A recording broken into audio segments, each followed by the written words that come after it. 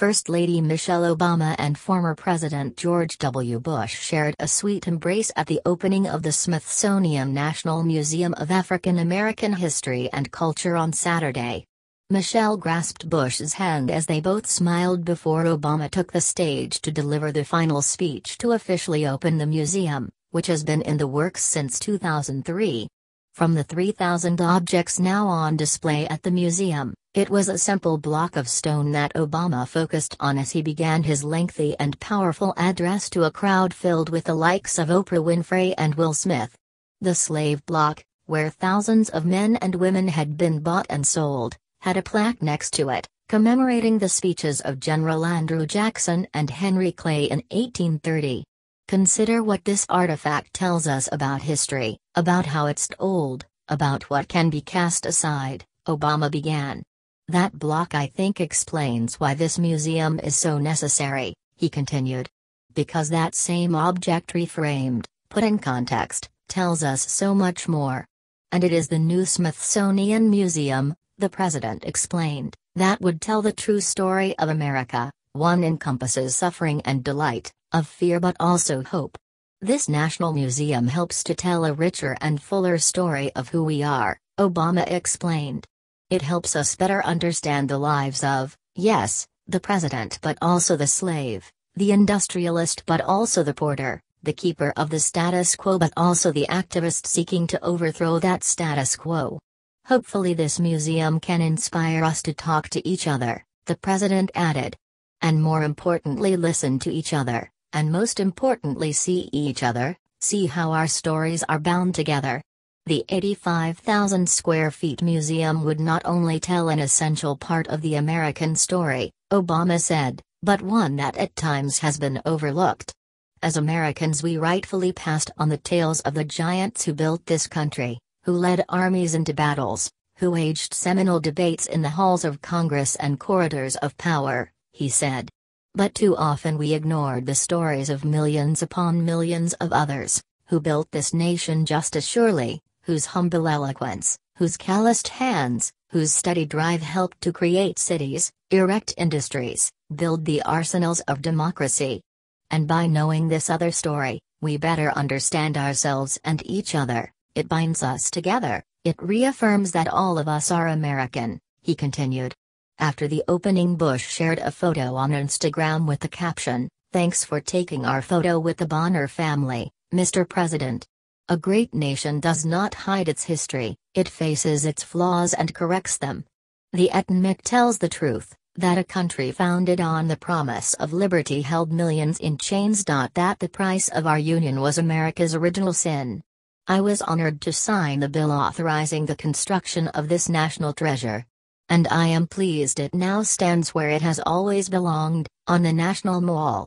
After Obama's rousing speech, the President Michelle rang the Freedom Bell from the First Baptist Church of Williamsburg with members of the Bonner family to declare the museum was officially open. Instead of cutting a ribbon, the Obamas decided to ring the bell, which was acquired by the church, one of the first organized entirely by African Americans for African Americans. In 1886 the Bonner family, who helped the Obamas ring the bell, are a four-generation African American family.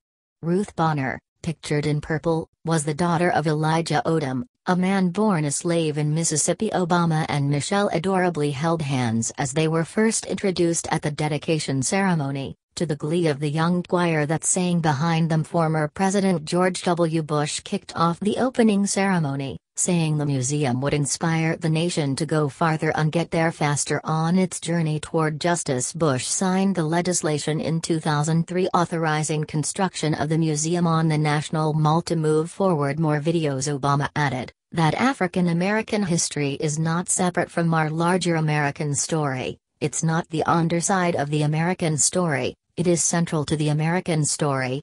That our glory is how we wrestled triumph from tragedy, and how we are able to remake ourselves again, and again, and again, in accordance with our highest ideals.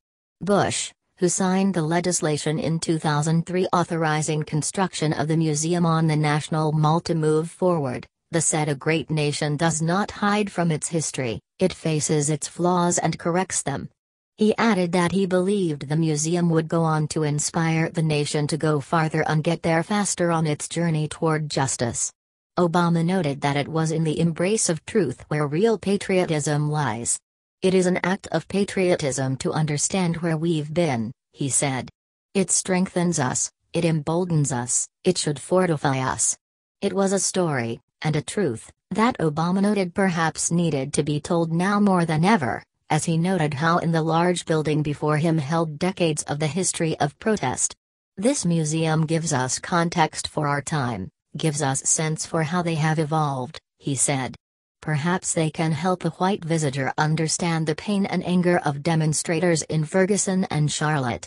The story told here doesn't just belong to Black Americans, it belongs to all Americans, Obama added. For the African American experience has been just as shaped by Europeans and Asian Americans and Latinos. We have informed each other, we are a stew.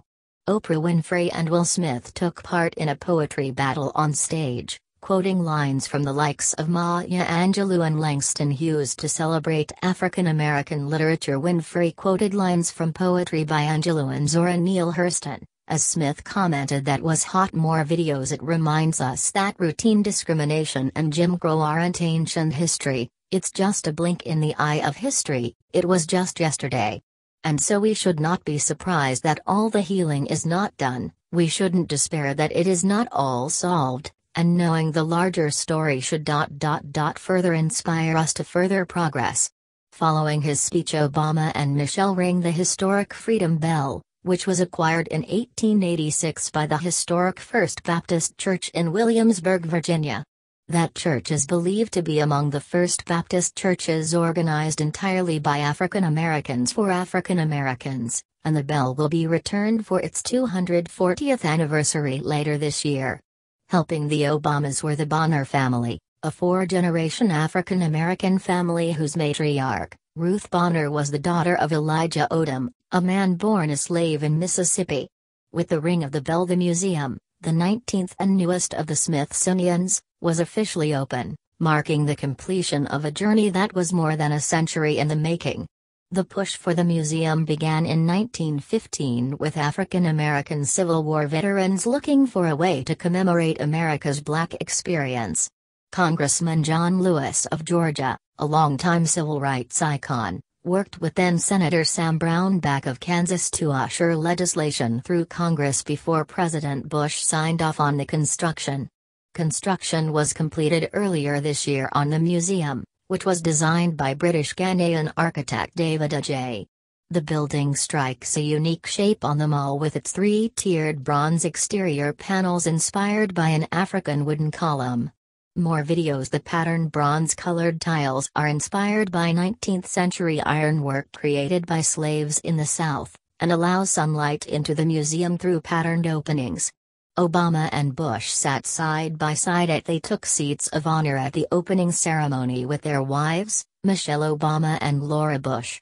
They were joined by civil rights icon Congressman John Lewis of Georgia, and museum founding director Lonnie Bunch. Supreme Court Chief Justice John Roberts also sat on stage. Former President Bill Clinton sat among dignitaries in the crowd, next to Vice President Joe Biden. Former Secretary of State Colin Powell, House Speaker Paul Ryan, House Minority Leader Nancy Pelosi, and men representing the famed Tuskegee Airmen were some of the people seen in the crowd in front of the stage. Oprah Winfrey and Will Smith took part in a poetry battle on stage, quoting lines from the likes of Maya Angelou and Langston Hughes to celebrate African American literature. History, despite its wrenching pain, cannot be unlived, but a face with courage need not be lived again, Oprah began, quoting Angelou. What happens to a dream deferred? Does it dry up like a raisin in the sun, or fester like a sore, and then run? Smith followed, citing Hughes. Does it stink? Maybe it just sags, like a heavy load, or does it explode? Actors Robert De Niro and Angela Bassett also spoke during the ceremony, and Stevie Wonder and Patti LaBelle performed before Obama took the stage. LaBelle sang Sam Cooke's "A Change Is Gonna Come" and, at the song's end, simply said "Hillary Clinton," to a crowd of rousing applause. Data adverts.add to array pus, in red_player, type, 636 by 1, id, in red player, // share or comment on this article.